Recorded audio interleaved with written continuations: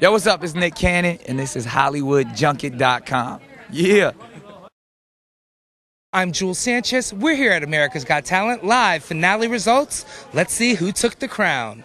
I've been on this journey since 3 or 4 years old, you know, and now I'm 37 and I'm on the #1 show in America, America's Got Talent, and I won, you know. It's just like going to war. I mean, a soldier goes to war and he's always with his platoon for the rest of his life, and that's how I feel. I feel I went to battle.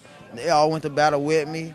We all fought each other over America's votes, and I came out victorious. But, you know, we're all winners. And how proud are you of your I husband? am very proud of him. We saw the tears Did flowing. you? It was beautiful, though. It was beautiful. She's never missed a show. Never. She's never I've missed, been to every not even a one. bar show. She's been in every show I've ever had, except for the Vegas week, because they didn't fly her out, and then we had to come out of our own pocket for those expenses. So once I was able to do that again and get support from people back home, I kept her on this whole journey with me, you know, every step of the way.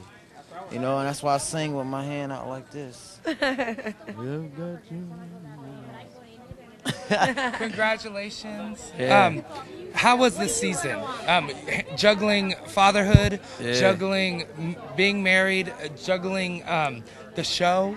This was the best season yet, and then this is one of the greatest years of my life. I mean, probably really doesn't get better. I mean, my children were born, and I mean, it's so outstanding.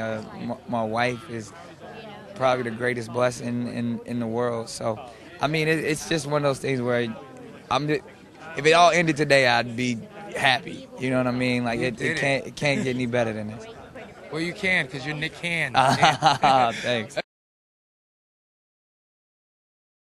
The show really is about people realizing a dream. And it doesn't get better than a winner like Landau, because he had this dream and he couldn't get a break. And he was homeless, he ended up washing cars, couldn't get a break. And he got one on the show and he won, took his chance, and look at him now.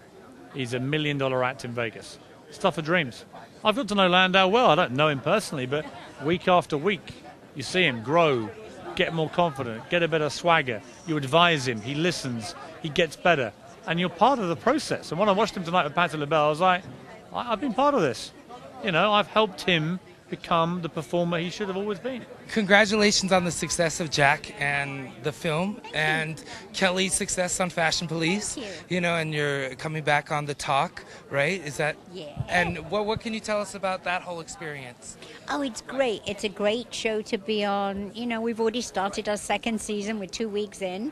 And I take a break from tomorrow for 3 weeks, and then I'm back. And so, were you surprised about the outcome? This show tonight was a sensational show. It was perfectly executed. The caliber of talent that's been on this show tonight is... It's unbelievable. You know, it's like you're proud to be a part of this. What was the most annoying thing that took place this season? Honestly, Howie Mandel. The whole thing. The head, the body, the feet, everything about him. We watched the clips of you coming. What was your favorite entrance this season? Oh, any entrance when I don't touch somebody is always my favorite. I don't want to touch. But what about the big ball? That was two good. layers. 2 layers. 2 layers of rubber between me and people is always a good And then thing. the toe jam. I mean, not toe jam. The tow truck. Okay. So your favorite is whenever you don't have to touch anybody. Anytime I can get someplace without touching people, I'm happy.